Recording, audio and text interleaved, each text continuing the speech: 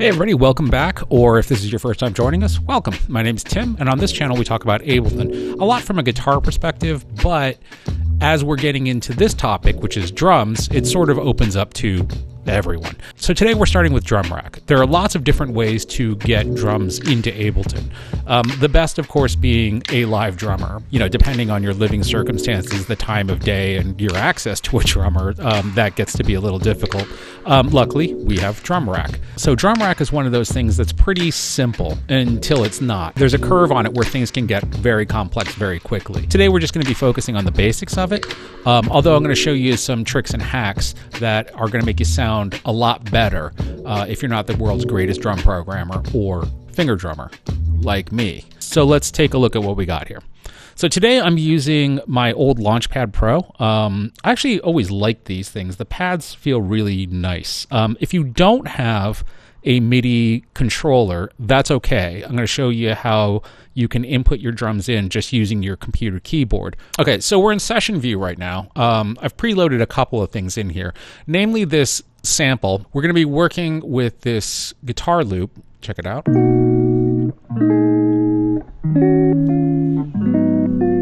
Yeah, kind of a lo-fi-ish vibe to it. I figure that's probably a good way of introducing drum rack, considering that we can use sort of boom-bappy beats, which I think will illustrate how drum rack works without overtaxing my terrible finger drumming abilities. The first thing I've done is loaded up this 909 kit. So you'll find your drums in this section under the aptly titled drums. Now, not all of them are going to be your cup of tea, and that's okay because we're going to look at how you can do custom drum racks shortly. So if I want a drum set, let's take this 808. All I need to do is literally drag it over, and I now have an 808 kit ready to go. That said, I'm going to delete this, and we're going to stick with our 909. So you'll see a number of presets that we can use down here. I'm just going to set this to lo-fi and turn my chain off. We'll get into how you build those chains out later on. That's sort of more of an advanced function. So if I hit arm record down here, and let's monitor that, you'll see that we now have drums. So the grid pattern here is very much based off of the MPC style 16 pads. Generally, the way it will work is that your kick drum will always be this first one. Your snare will always be the third one. Above it, you'll find a hi-hat. And above that, you'll find a open hat. So, right?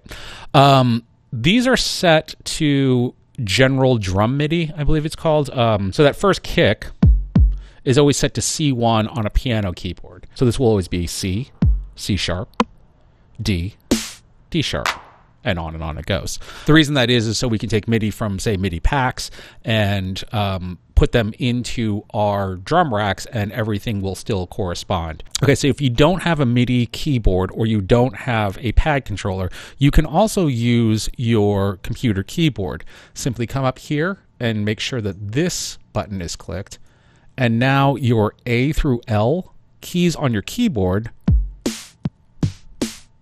are the keys of a piano. All right, so let's record some drums in now. To do so, we're going to come up to an empty clip slot and double click. So that's created an empty clip that's 4 bars long. Let's extend that out to 2. So now we have an 8-bar loop. We can turn on our metronome, hit play here, and then hit this button, this session record button. And that acts as sort of a MIDI record / overdub thing where I can lay down, say, the kick first, and then I can come back and add in the snare. That way I'm not jumbling all over the place trying to do everything live.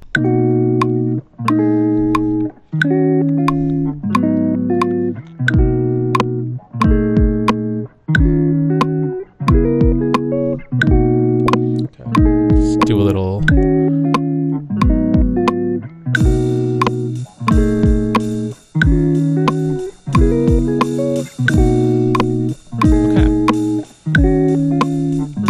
Yeah, it's okay. Okay, like a big dummy, I forgot to talk about quantization while we're in here. So this is our original drum groove, right? The one that we sort of tapped in.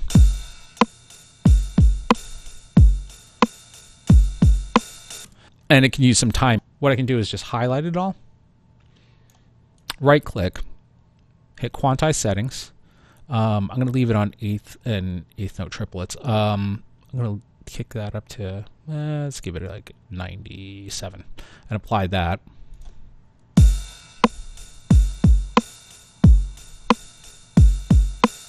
Yep, and now everything's in time, which is obviously a very important thing when it comes to drums. I'm not a rhythmic genius, I'll admit. But one of the other things that we can do is move into this grooves panel down here and apply that on. In the grooves panel, we have a number of grooves that you can apply to any audio or MIDI. You can sort of preview them by listening to them as such. So I'm going to take this hip hop late eighths. I'm going to drop this onto our clip. And now it appears in our groove pool. It also is in the clip overview section here. You can see I can either do none, and we just have our normal thing, our normal groove. Or if I add this on, let's turn that down to eighth notes, turn up the quantize, see what happens.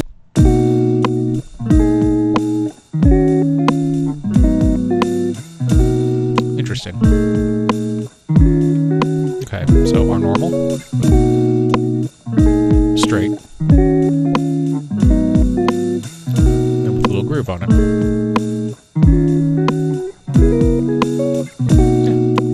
Yeah. Almost makes it sound like I know what I'm doing. So we can also use pre-made MIDI clips. I do tend to like using them a little bit more than samples, only because you have a little more control and flexibility over them.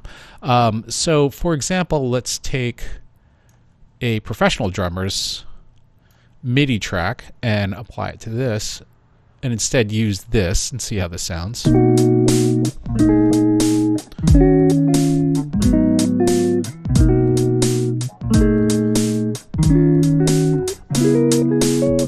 It's definitely got more of that groove and lope feel to it. Although on these 909s, it sounds a little cheesy. So let's also take a look at building custom drum racks. So in order to do that, all we need to do is come over to this drums tab again, pull out drum rack, and we have an empty drum rack that we can fill up with one-shots and samples. So I've already done a little bit of it here, where I've put in a kick. Let's arm record this. Oops.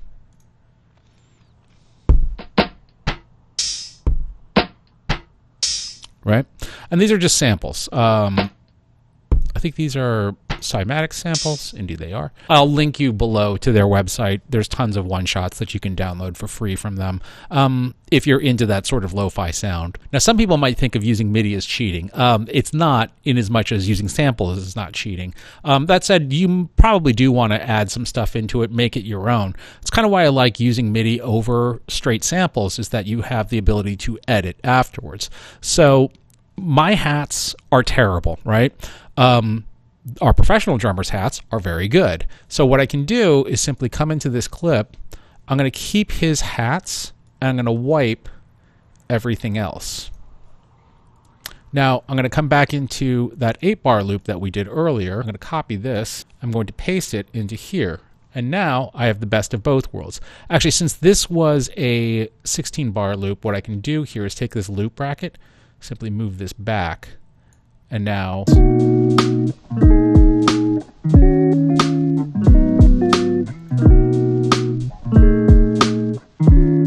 not bad. Now that said, one of the things I noticed is that these rim shots got very loud all of a sudden. One of the things that you want to play around with is velocity. And I can do that by simply highlighting these guys. You see down here I've got these velocity knobs. That controls how hard your hits are. So let's turn these down so it's a little more subtle.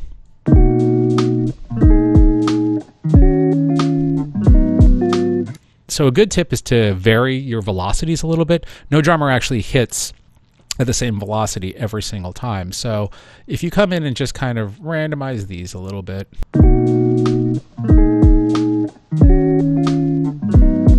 So another great thing about using drum racks is the fact that it's basically just a sampler. So each one of these is an audio sample. So I can do audio things to them. For example, on this rim shot, I can click this filter button and take down the frequency of it. Let's listen to it live. I can increase its transpose it down.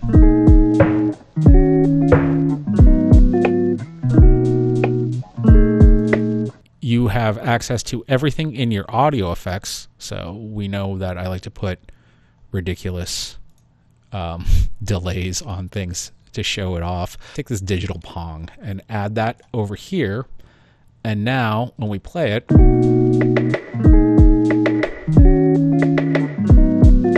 wacky.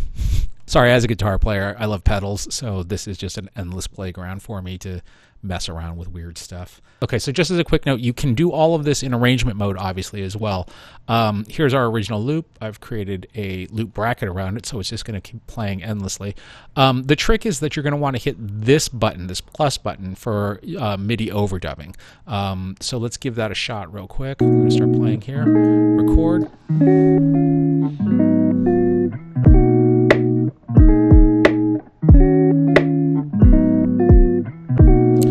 So with this button on, with that button on, I can add in my hat, right? But watch what happens if I have this off and we go back to our regular button. I hit record.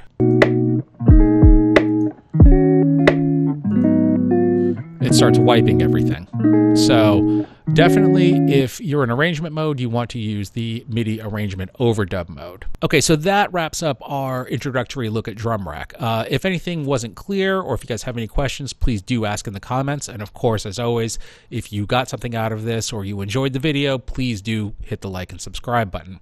We'll be back next time with a look at samples, and then possibly start moving into some VST stuff as well for drums and for guitars. And with that, we'll see you next time.